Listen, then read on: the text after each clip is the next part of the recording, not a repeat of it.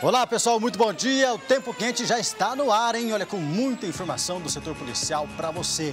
Mas nesse dia 26 de dezembro, eu quero começar o programa de forma diferente. Mandar um grande beijo para o meu filho Guilherme.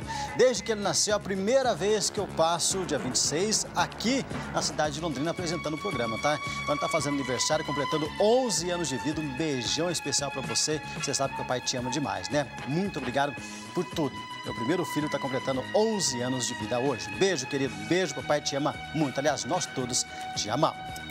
Pessoal, para começar o Tempo Quente de hoje, eu vou trazer a verdadeira história das pessoas que se envolveram com as drogas e que hoje moram nas ruas. E o detalhe que chama atenção, não aceitam ajuda de forma alguma. Pode rodar. Um dia depois do Natal, nós percorremos as principais avenidas de Londrina. O nosso intuito era verificar a situação de muitos londrinenses que vivem à beira da miséria. Mas o que achamos foram dezenas de viciados em drogas morando em condições subhumanas. Nesse terreno, às margens da BR-369, encontramos um rapaz de 35 anos de idade. Ficamos cerca de 30 minutos tentando convencê-lo a sair daquele local e se internar numa clínica de recuperação. Mas nossa tentativa, infelizmente, foi em vão. O rapaz não quis gravar a entrevista, mas falou à nossa equipe de reportagem que é viciado há mais de 14 anos e que perdeu tudo o que tinha, mas que não quer sair das ruas e muito menos ser internado. Do lado dele, no outro barraco, estava morando uma mulher de aproximadamente 30 anos. Ela, bastante acelerada pelo uso contínuo de substância entorpecente, não nos deixou nem chegar perto. De longe, ela gritava que não queria ajuda alguma e que era para irmos embora. Nessas duas primeiras tentativas, não obtivemos êxito e não conseguimos retirar esse casal do mundo das drogas. Rapaz, é impressionante. Olha. E esse cidadão que estava aqui, 35 anos, Cristiano, eu lá bati um papo um certo tempo com ele, conversei. Eu e o Robertinho ficamos um tempão tentando convencê-lo a sair dali. Falei, vamos lá, a gente vai conseguir uma clínica para você, mas não teve conversa. A ponto dele não querer nem sair desse local aqui. Isso aqui, ó, algumas lonas, pedaços ali de madeira, e ele estava morando embaixo, literalmente, de um pé de manga, cara. De um pé de manga. Olha que sua situação lamentável. A que ponto chega um ser humano? Ele só comentou, falou, ó, não quero sair daqui, por favor, deixa eu aqui. Nós fomos embora. Tentamos, ficamos um tempão falando com ele lá, mas ele não quis ajuda de forma alguma. Só falou que perdeu a esposa, que perdeu os filhos, que perdeu os pais. Diz que não tem contato com ninguém da família mais e que ele prefere ficar daquela forma ali do que se internar numa clínica de recuperação. Já a outra jovem, aquela moça que estava ali acelerada, quando ela via a nossa equipe, ela, não, vai embora, não quero saber de nada, vai embora, eu quero ficar aqui que é meu lugar. Que ponto, cara. Só que a gente andou mais pelas ruas de Londrina, tá? Procuramos outras pessoas também, que daqui a pouco você vai ver. Pessoal, mas agora eu quero falar com você da Oral Sim. Tá querendo sorrir sem preocupação em 2016? Quer comer bem? Quer ser feliz à vontade, pessoal? Então, o seu compromisso do ano que vem é com a Oral Sim. É isso mesmo, hein? A Oral Sim está à disposição para trocar a sua dentadura ou ponte móvel pelo sonho do implante dentário. Então, comece 2006 com o pé direito e um belo sorriso, claro, né? Por ser uma das maiores redes de clínicas odontológicas de todo o Brasil, cara. A Oral Sim consegue grandes negociações com seus fornecedores. É isso mesmo, hein? É claro, pessoal, oferece o melhor formato de atendimento, pensando em você. Então visite a Oral Sim. Já são mais de 11 anos de experiência, hein? Prestando um atendimento de qualidade, acessível para todos, é para todos mesmo, tá? Pensando de verdade na sua saúde bucal. Olha, eu tenho certeza que você vai ser muito bem atendido pelo Dr. Vitor, por toda a família Oral Sim. Olha, eu recomendo e assine embaixo, hein? 3325-3003, 3325-3003 para você de Londrina e para você de Cambé, 3035-1011, 3035-1011. Oral Sim, sua referência em implantes dentários. Então, pega o telefone e ligue lá agora. Você de Cambé, 3035-1011, Rua Espanha. E para você de Londrina, 3325-3003, em 2 endereços. Saúl Quinde, bem em frente a Super Mufato, e Bandeirantes, quase em frente ao Hospital Evangélico. Referência em implantes dentários, só tem uma, hein? Oral Sim. E nós percorremos várias ruas e avenidas aqui de Londrina, tentando convencer essas pessoas a deixar o mundo das drogas. Aí foi difícil, hein? Resolvemos então procurar em outros pontos da cidade. Logo, encontramos um adolescente dormindo no banco da praça da rodoviária. O adolescente tem apenas 16 anos e entrou no mundo das drogas quando ainda era criança. Tinha apenas 9 anos de idade. 7 anos depois, ele vive perambulando pelas ruas da cidade, cuidando de carros, pedindo dinheiro e cometendo alguns crimes para manter o vício. Apesar da nossa insistência, o adolescente também não aceitou a nossa ajuda e não quis ir para uma clínica de recuperação para drogados.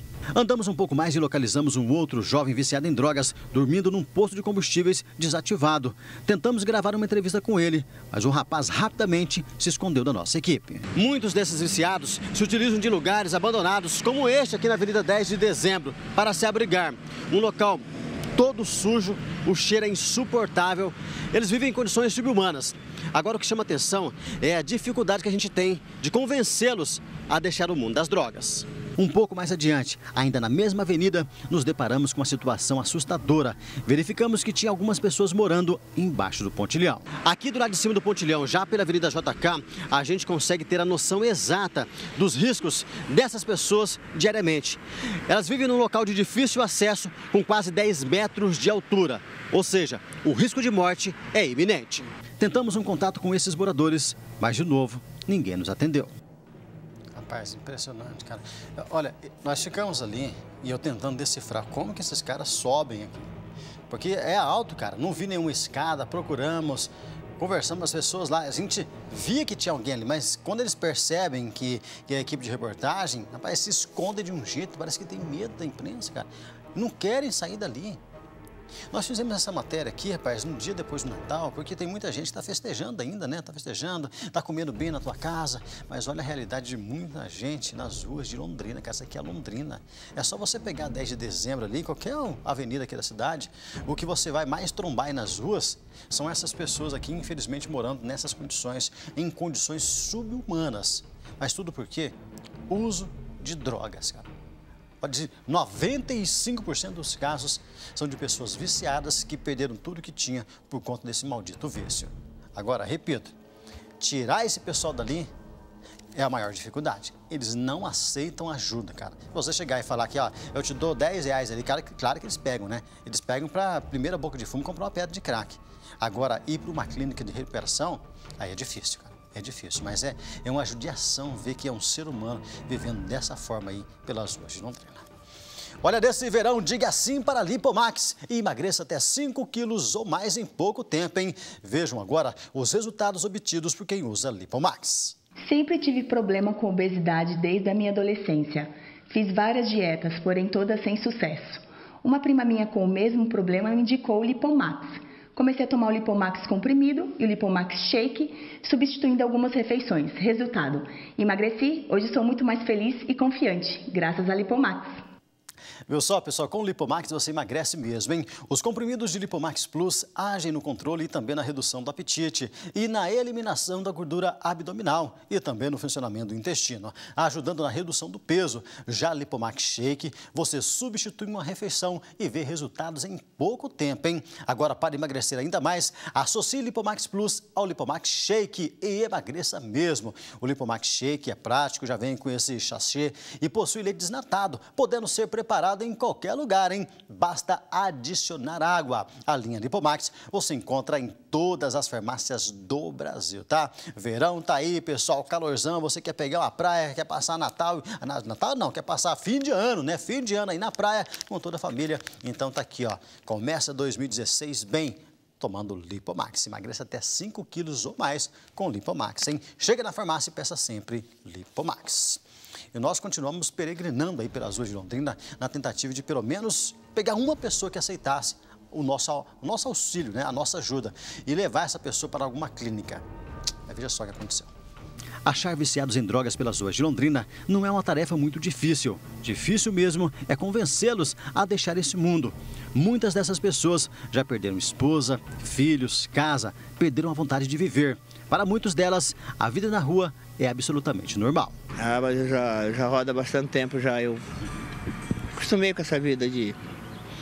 Esse homem tem 50 anos de idade e desde os 18 é usuário de substância entorpecente.